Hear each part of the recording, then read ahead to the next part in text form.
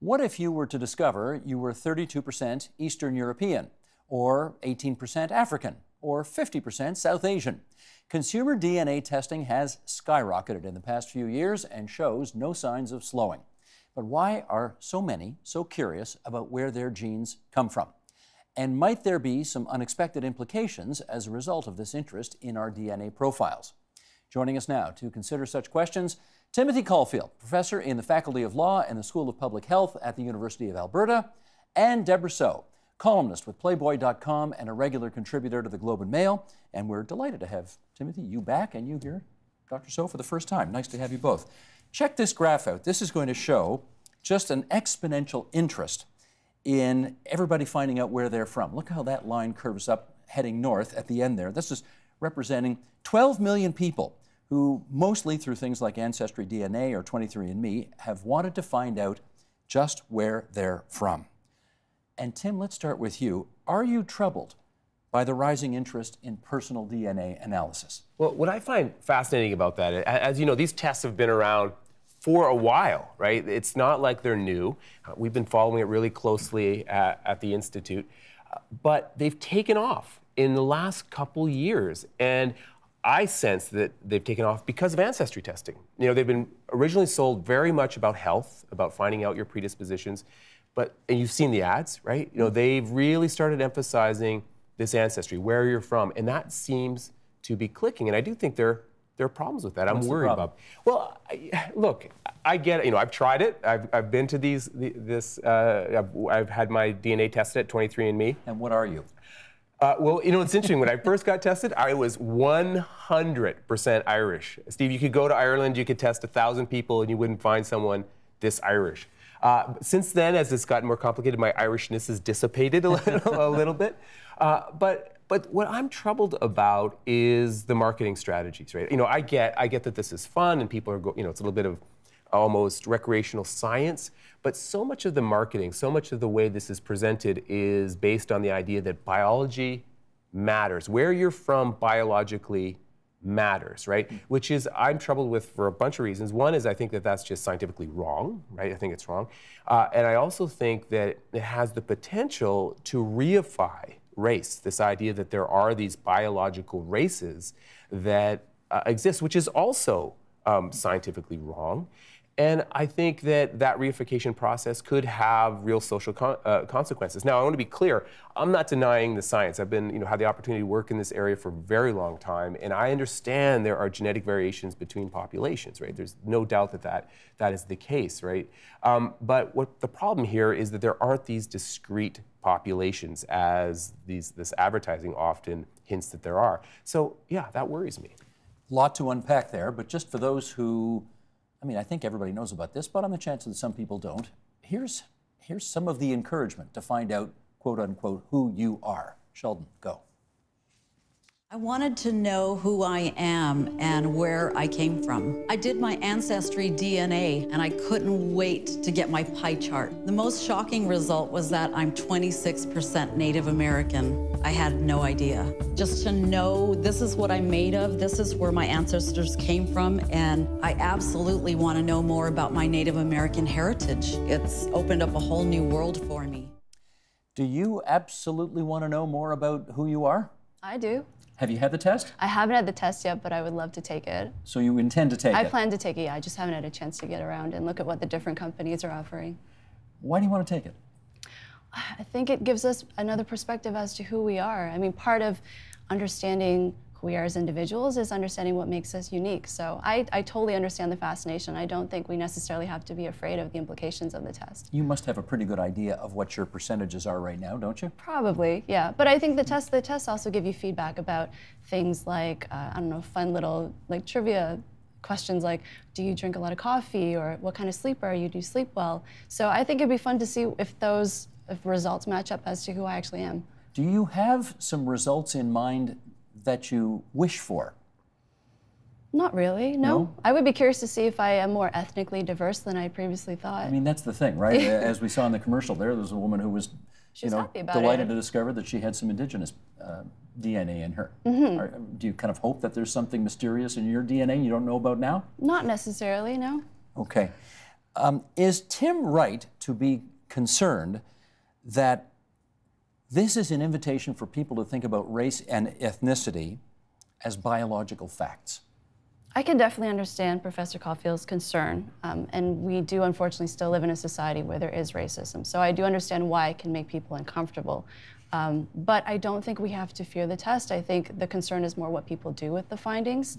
You know, my concern, I guess, coming from the perspective of a journalist and a science journalist, is that science should be able to stand, and we shouldn't have to worry about political agendas coming in and people trying to either misrepresent what findings are, or putting pressure on scientists to either avoid areas of research or to find specific things. So yes, race is a social construct, but there are biological correlates to it that have implications in the real world, and I don't think we should necessarily ignore that. Well, that may dovetail nicely to my next question, which is, I've heard you say that there is no such thing as a Lederhosen gene. What do you mean by that? Yeah, I mean, look, what kind of culture that we're attracted to that's not biological, right? There's not a gene for the Lederhosen, right? And there's one, I pulled that because there's this one ad, I don't know if you've seen it, where this gentleman thinks that he has German heritage, and it turns out he has Irish heritage or Scottish heritage. Yes. It's Scottish, and then so he starts wearing a kilt, right? You know, that's scientifically absurd, right? I mean, you don't have a gene for a particular you know, cultural interest. And I get, you know, this idea of Can I push back on that a little bit? You know, there are going to be people from Eastern Europe whose origins are in Eastern Europe, maybe Ashkenazi Jewish, who feel Jewish, who feel a connection to Jewish culture, and they'll say it's in the genes. You're pushing back on that, eh? You don't buy it? I am pushing back on it to a degree, right? Because I want to emphasize, I absolutely understand there's genetic variation, right? The problem is when we talk about these discrete populations as if they are genetically, there's a genetic boundary around these communities, and that's just not the case. And the ironic thing, if we've learned anything from the Human Genome Project and the advances that have happened in genetic research, is that, first of all, the role between genes and who we are is fantastically complex, more complex than originally anticipated. But in addition to that, look, we're all ridiculously genetically similar, humans. And when you say ridiculously, it's like 99% or something. Yeah, 99.5%. You know, we're a very young population, right? You know, we came out of Africa relatively recently, right? So we're very, very similar as a species. And also the variation between, yes, there's these variations between populations. They're not between races, right? Between populations. And those differences are actually quite small, right? So when we think of races, and there's interesting research on this, Steve, we think of the broad categories. You know, Linnaeus came up with them in 1735, right? So it's black, it's white, it's Asian, and it's a fourth category, right? And that fourth category kind of changes around the world, and we gravitate back to those social constructs, and I think that's problematic. Do you think it can be laid out as clearly as the way Timothy just said, black, white, Asian? In America, it's Hispanic or indigenous, and you go other places in the world, it's something. Is it that simple? No, definitely not. I mean, race being a social construct does suggest that there is some flexibility there. But again, as I mentioned, there are real correlates to biology, and it can be useful to look at the differences. I don't think that acknowledging that there are differences among the races is necessarily harmful. And we're not saying that one is necessarily better than the other. So in terms of, say, healthcare, when we look at these differences, again, it may be more appropriate to look at something like genetic clustering as opposed to particular races. But research has shown that there are differences in terms of predisposition to particular diseases based on someone's background. Mm-hmm.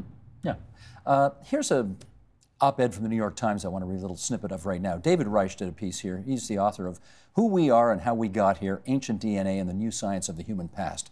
Sheldon, let's bring it up. There, thank you.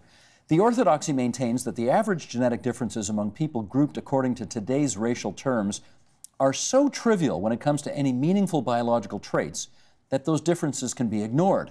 The orthodoxy goes further, holding that we should be anxious about any research into genetic differences among populations. The concern is that such research, no matter how well-intentioned, is located on a slippery slope that leads to the kinds of pseudo-scientific arguments about biological difference that were used in the past to try to justify the slave trade, the eugenics movement, and the Nazis' murder of 6 million Jews. Tim, is he onto something here? Well, he is, and as you can imagine, very familiar with this op-ed. It created a huge amount of conversation. The orthodoxy is this idea that race is a biological fiction, right? And I think if he was here, I think he would agree with that. He would recognize that. But he's saying, and I actually agree with this. I'm a huge advocate, as I think you know, of scientific freedom of expression. I am not saying that scientists should not be able to research this stuff, but when they do research it, they should use the populations that they're talking about, the terminology. They should be careful how they use it. They should define the populations in a scientifically appropriate manner. And we've done research on that, right? Our research team is, and I think there is growing consensus that that is the case. So the concern is that if we don't talk about populations in a scientifically accurate manner, right, and we use these rough kinds of descriptions, that you do reify the social construct of race in a way that could be socially problematic. And there's evidence that suggests that it can be socially problematic. This is the third time you've used the word reify, and I should have asked you the first time. Yeah. Because I bet a lot of people don't know what it means, and one of them sitting right here. So what are you saying by that? So what I mean by reify, I mean, give meaning to, right? Give meaning to this idea of race, as if it does have meaning. And it's kind of interesting, Steve, because what we've seen over the life of the Human Genome Project is really we've blown up the idea of race. It's one of the great things that came out of finishing the Human Genome Project in the early 2000s, and we heard people say this is shown that we're all biologically the same. Race is a biological fiction. And then what's happened since then is there's been this increasing interest in variation, right? Population variation, and it's reinvited the idea that there are these meaningful differences in the races. And what research has shown, and it's hard to study this well, is talking about difference in biological terms does increase the likelihood of racist attitudes. And there's been some very interesting research to show that. So yeah, it's problematic, and it's problematic scientifically, and it can be problematic also on a social level. Debra, how concerned are you that this science will be used to embellish racist arguments that, sad to say, are actually quite timely right now and seem to be in bloom all over the world?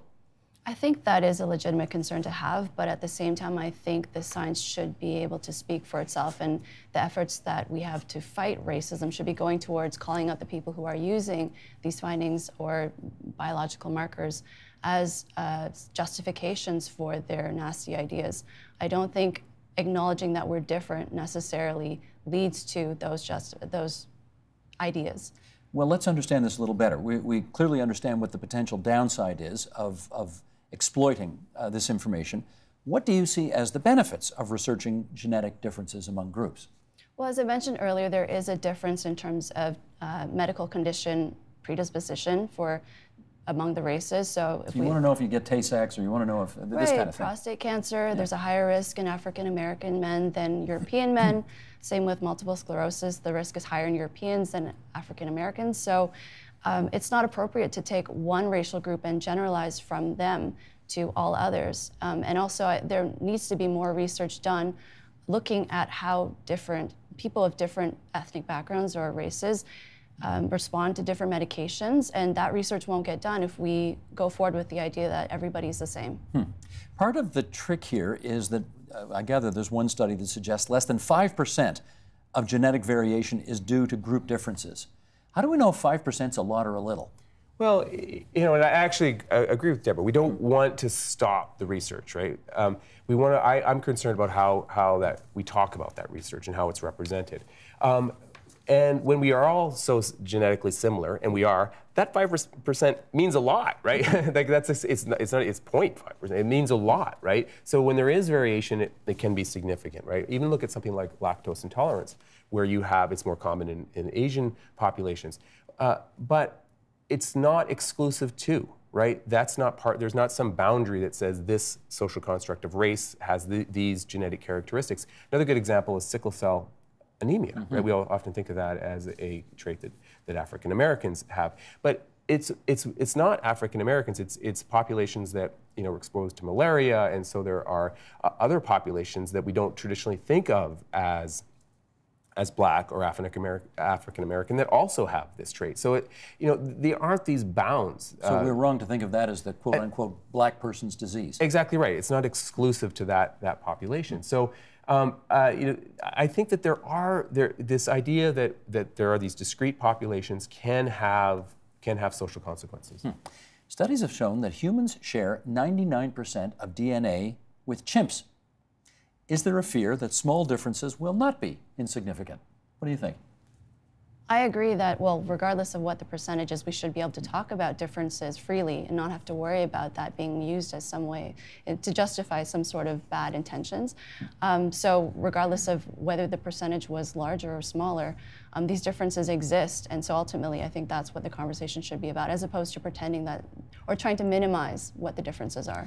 Do we have to struggle against the idea of race if we don't want this information to be used for so-called racist purposes? I can see a parallel within, say, the field of neuroscience, and I've written a few times about how sex differences in the brain are being denied. So biological sex differences, there's a huge parallel I see between this conversation and that of sex differences. And so I don't think, again, I don't think denying the science and that these differences exist is helpful. It's actually harmful. Do you think we need to struggle against this idea of race? I do, and I don't think it's like the sexes. The sexes are biologically. And there's some fluid there, increasingly, right? Between gender and sex, but by fluidity, saying, I think you meant. Right. Yeah. Well, I would argue with that, But no, I think we're probably on the same page, by how we think of sex as distinct biological categories. Race is not a distinct biological category, and these ideas of race that we have now are scientifically fictions, right? They don't exist as population constructs, right? What does exist is variation between populations, right? And there's small variations between populations, and those populations do not necessarily coincide with our social construct of race, right? So, and that social construct of race is what has caused so much problems historically. So I do think we need to be careful how we talk about race, and when we do research, what population are we actually describing? What population is actually biologically significant, whether you're talking about health or some other kind of trait. So I think we do need to be careful. As a scientist, well, I was going to use a word, but I'll let you fill in the blank here. I mean, what do you think about the fact that for something that you say essentially doesn't exist, we are obsessed with it in the world today, right? We're obsessed about being what we are, and for some of us, not being what he or she is, right? What do you think of that? We are obsessed with it, and you can see how these DNA testing has been used. You have white supremacists testing themselves to find out how pure they are. You have, a Hungarian member of parliament testing himself to prove that he doesn't have Jewish ancestry, right? So people are obsessed with these social constructs. And the interesting thing is, we've done some research on this ourselves.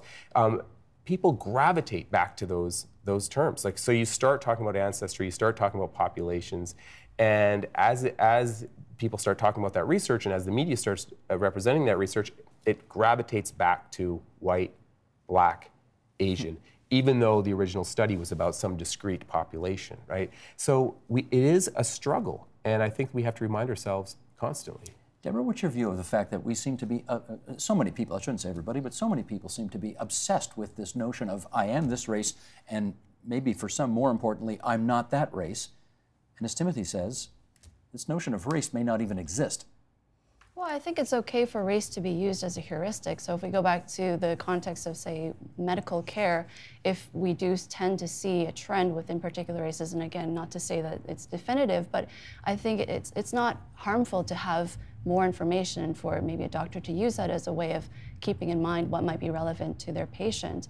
But in terms of whether people put too much emphasis on race, I think there will always be a small minority of people who will be seeking to confirm their racial purity, and if it weren't for genetics or DNA testing that's commercially available, they'll find other ways to do that. Do you find that troubling, that the racial purity seems to be so important to so many?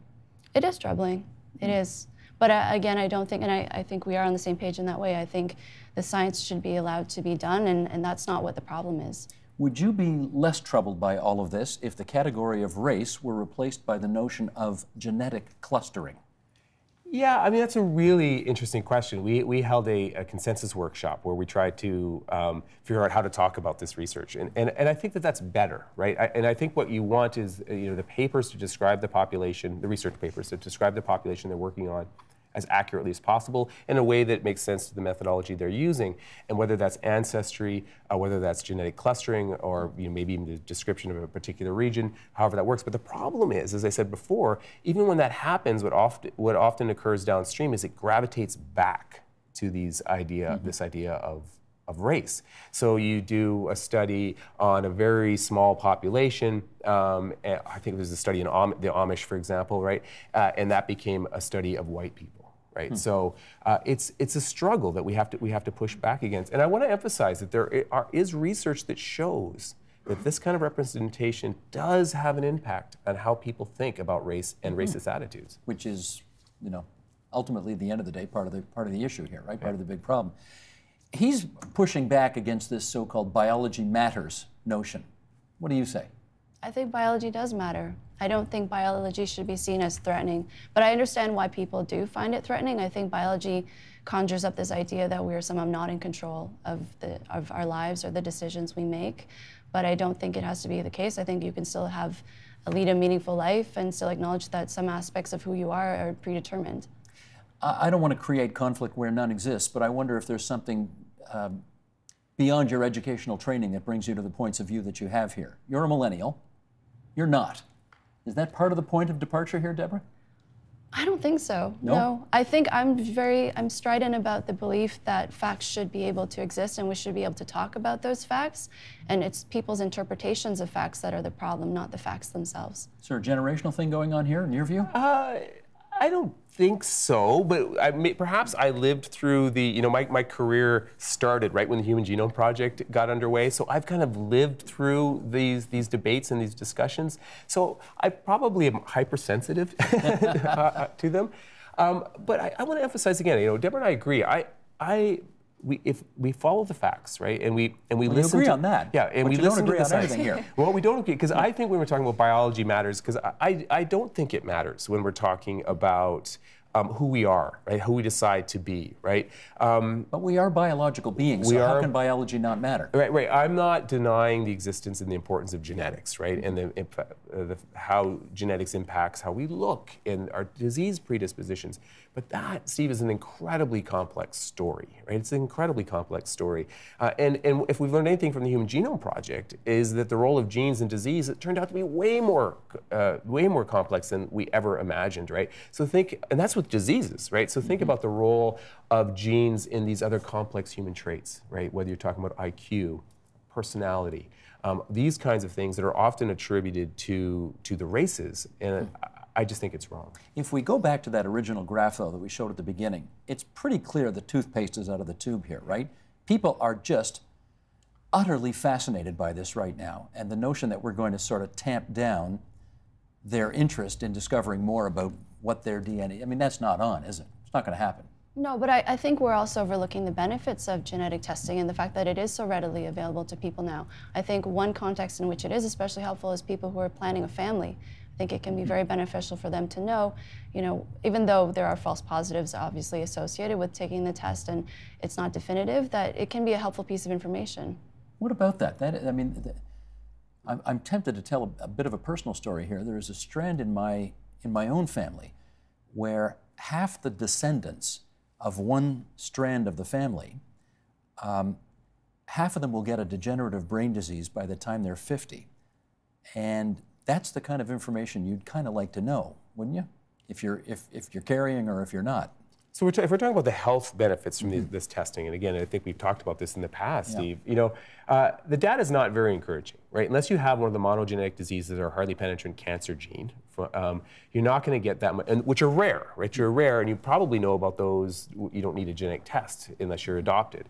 You're not getting a lot of useful information from these tests. I've done the 23andMe one, and I'm at increased risk for colorectal cancer and certain kinds of cardiovascular diseases. But the increase in risk is so small, right? And how am I supposed to respond to that? What am I supposed to do?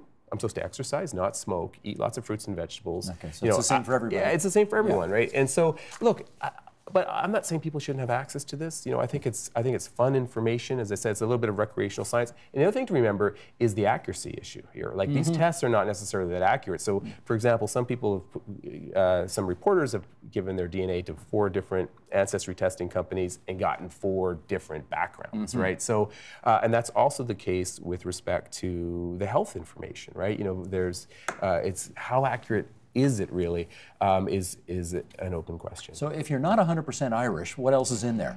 I'm pretty British Isles, you know, and I do love Guinness, which is clearly biological. There you go. Clearly. Good stuff. Debra So, good of you to join us tonight for the first time. Playboy.com and the Globe and Mail is where you can read Debra's stuff. Timothy Caulfield from the University of Alberta, where he leads the Gwyneth Paltrow fan club out there. Well, no, maybe not exactly. Thanks to both of you for coming in tonight. Thanks so much. The Agenda with Steve Paikin is brought to you by the Chartered Professional Accountants of Ontario, helping businesses stay on the right side of change with strategic thinking, insightful decisions, and business leadership. Are you on the right side of change? Ask an Ontario CPA.